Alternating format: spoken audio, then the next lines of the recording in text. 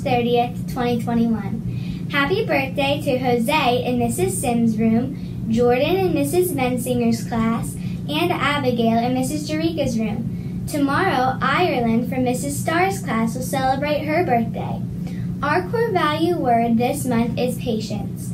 St. Francis de Sales said, "Have patience with all things, but chiefly have patience with yourself." Bearsville students and staff, remember to be kind to yourself and have patience. And since it's a day for the mindful moment, you'll want to show patience as you breathe through that exercise. We also have breaking news to share with you. The exciting news is that there is no school tomorrow, Thursday, Friday, or next Monday. We look forward to seeing everyone back at Bearsville next Tuesday, April 6th. Have an awesome day, Bearsville. Today in history. On March 30th, 1981, President Ronald Reagan is shot in the chest outside a Washington, D.C. hotel by John Hinckley Jr. The president had just finished addressing a labor meeting at the Washington Hilton Hotel and was walking with his entourage to his limousine when Hinckley, standing among a group of reporters, fired six shots at the president, hitting Reagan and 3 of his attendants. White House Press Secretary James Brady was shot in the head and critically wounded. Secret Service agent Timothy McCarthy was shot in the side, and District of Columbia policeman Thomas Delahanty was shot in the neck. After firing the shots, Hinckley was overpowered and pinned against the wall, and President Reagan, apparently unaware that he had been shot, was shoved into his limousine by Secret Service agents and rushed to the hospital. The president was shot in the left lung, and a .22 caliber bullet just missed his heart.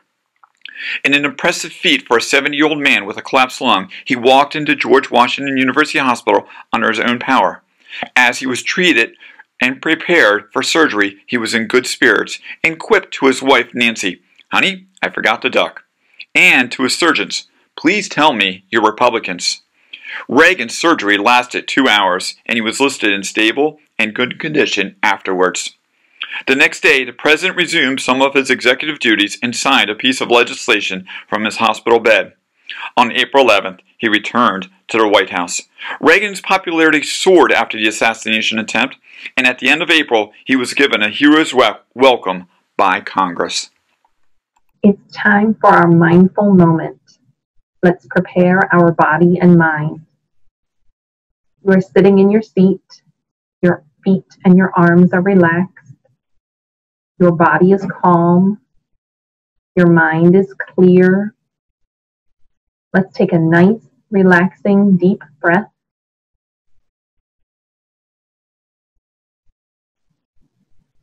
Let's get started. Relax and settle comfortably in your seat. You are sitting in your chair with your feet planted on the floor.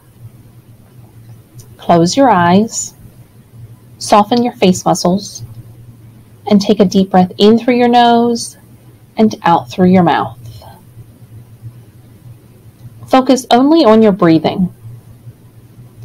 Leave behind any other thoughts you are having. You can pick them back up when we are finished. As you breathe, notice how your belly rises and falls.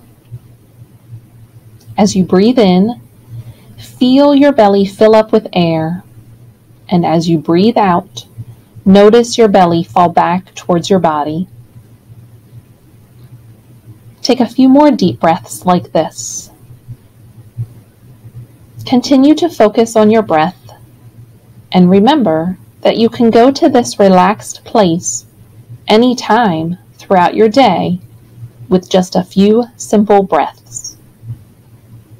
Now, slowly wiggle your fingers and toes to bring some movement back into your body. When you are ready, slowly open your eyes. Hey, we'd like to go ahead and end the announcements, but before we do, we hope that you have a super day learning here at Bearsville, and we just want to remind you about this Bearsville Expectations. Strive to do your best. Take responsibility for your actions. Always be safe. And respect everyone. At this time, we're asking everyone to please stand for the playing of the national anthem, and then you'll do the pledge in your classroom. Have a great day, everyone.